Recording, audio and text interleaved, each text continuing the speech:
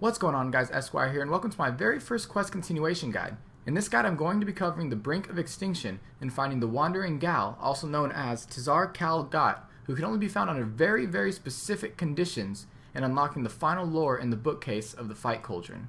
The only requirements to do this is to completely finish the quest The Brink of Extinction and unlock the Ring of Visibility from Desert Treasure. In order to complete this, you'll need an uncharged Tokul Zo. If you have one that has any charges on it, you'll need to destroy it and reclaim a new one from Tizar Mej J in the Tizar Plaza. You'll also need at least one piece of obsidian armor.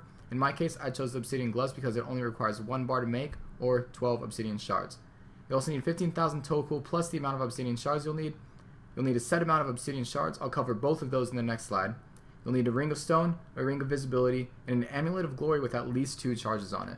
The amount of obsidian shards that you need is very specific, and you have to have the exact amount in order for this to work. In order to find out how many you need to open up your captain's log from player-owned ports and look at the very top where it says captain's log ring date, and then it has a number after it.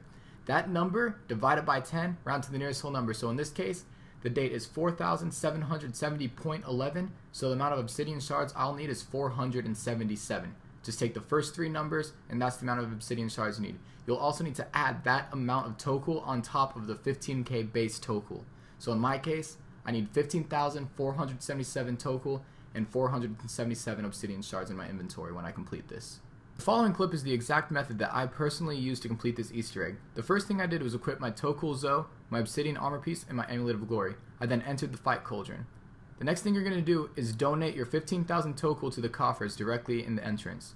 What this is going to do is give you an armor boost to your obsidian armor. At this point, you have 20 minutes to complete the following steps. Teleport to Edgeville using your Amulet of Glory. Directly once you get there, unequip your obsidian armor piece.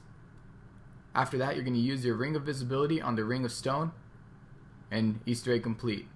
Once you unlock the ability to both see him and talk to him and be able to run through all of his chat options, which include a little bit of lore and a little bit of comedy about his travels around Gaianor and his magic. At the very end of your conversation, he's going to ask you to meet him back at the Fight Cauldron, in which case you'll opt to say, okay. Getting back to the Fight Cauldron is fairly simple. All you're going to do is use your Amulet of Glory to teleport back to Karamja, run due west back to the volcano, and click on the entrance. To get to the Fight Cauldron from the entrance, you're just going to run north and around the bend in the plaza, back south, directly east, all the way over, and then take it back north.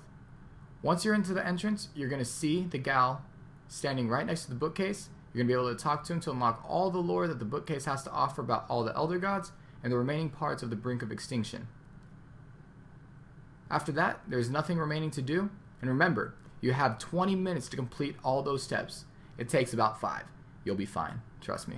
Go insane, throw some glitter, make it rain on them. If you guys found this guide helpful, please feel free to hit that like button, and also if you're new, please feel free to subscribe for more videos like this. And until next time, guys, peace!